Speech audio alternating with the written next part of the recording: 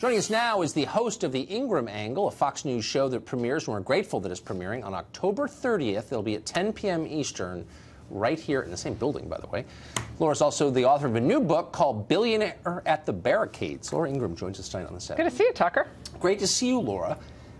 The idea of a federal investigation into, sexual abuse in Hollywood seems a little out of left field, and then you see the context for it, which is ample. There have been a lot of investigations along these lines and in different sectors of our society and economy. Why not Hollywood? Colleges, universities, corporate America, exactly. and there's a lot of resources put into those investigations. There are a lot of young lawyers hired to work aggressively in those investigations, and when you really hear the comments of obviously the New Yorker piece and the now descriptions 20 years later from really powerful women who today are worth hundreds of millions of dollars, kind of finally come out and tell this story. I think a lot of young women kind of ask the question, how was this tolerated? How was not only this tolerated over decades, but if I had heard about it in 1999, which I did from friends who know him well.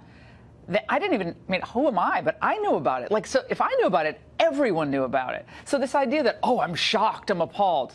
Come on. But how could this have happened there? This didn't take place in some Trump voting zip code in West Virginia. This took place at the very center, the beating heart of American liberalism. And feminism, American feminism. Where this is all about women are strong and powerful and diverse, and isn't this great to have women in all these positions? And first of all, women aren't in a lot of positions in Hollywood. They're not in top executive positions.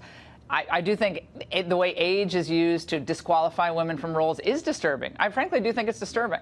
And I think the pornification of the culture at the hands of a lot of these executives is something that our kids are dealing with, the fallout of that we're going to be dealing with for generations. This has been going on for decades.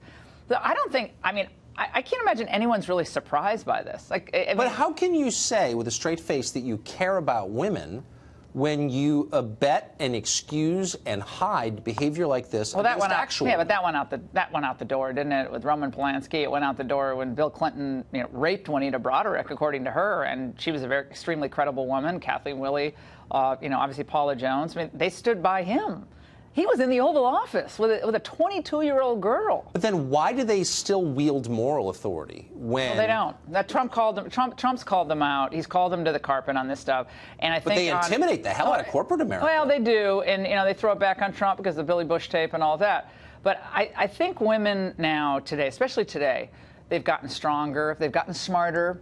I hope after all of this, when we say, well, let's have a conversation, let's have a real honest conversation about how all of this goes down and how when you have power and you have money and you have an Oscar dangling in the background, you can get away with a lot. Yeah, and when you're giving money to the politicians. And frankly, there are men and women who knew this was going on for a long time. What I find confusing, though, is here you have Michelle Obama on tape describing Harvey Weinstein as a wonderful person. Now, even if you didn't know, I worked for Harvey Weinstein briefly. Not a wonderful person. That was really obvious. She sends her daughter to intern for him, and then for 5 days, the Obamas say nothing. How can that be? Well, can you imagine if the shoe were on the other foot? They would be dragging Republicans through the mud every day. Where is your moral conscience?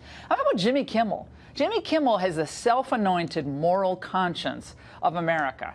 Trashing Trump after the Charlottesville, Obamacare, whatever it was. On every issue now, he's the pundit of the day.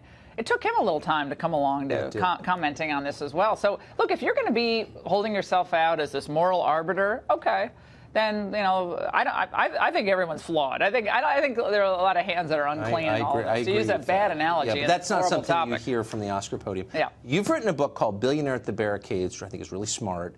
And it puts the last election into a context, a continuum in American politics. How do you describe it?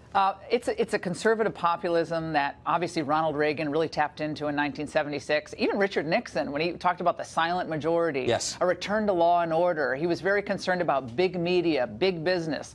The bigness of corporations, political structures, bureaucracies, when those grow, individual freedom retreats, and we all become less free and less independent. So Donald Trump tapped into that long strain of conservative populism, which in the modern day was really invigorated by Reagan. And we really have not had a national victory since 2004, before Trump came along. George Bush went off the rails in 2006 with Harriet Miers and immigration amnesty, and Ted Kennedy, working with Ted Kennedy on the the Medicare Part D.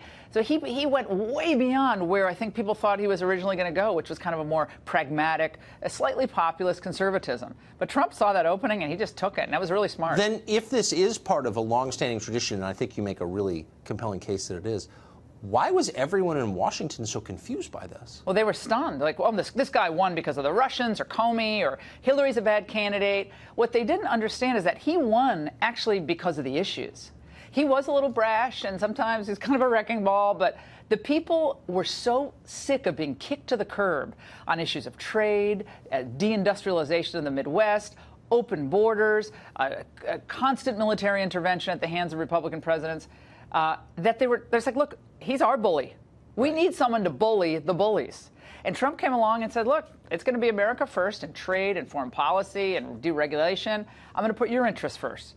And that was like startling for people to hear. But why would it be? I mean, I think it's a brilliant book and it's a really smart point. But it also, if you think about it for 10 minutes, you might come to that conclusion. Pat, why did nobody? Yeah. Well, because there's a lot of money involved. Back to money. Money talks. Yes. And big donors with big interests like to keep wages low in the United States because they make more money. And from Margaret Thatcher to President Reagan to Donald Trump, they knew that if you crush small business in the United States, if you crush that middle class, the working class spirit that I came from, you crush that for long enough, something's going to blow. Yeah. And something is going to erupt in politics. And Donald Trump erupted onto the scene, and we'll see if he can take this over the finish line. There are a lot of barricades in front of him, that's for sure. I can't believe you're coming at 10 o'clock. That's going to be great. We're going to have fun. We're going to pass, like, we're not going to do the football, the Hannity football. I already told him we're not going to do that. We're going to have to pass something from box to box. That's I don't know. Be awesome. Lauren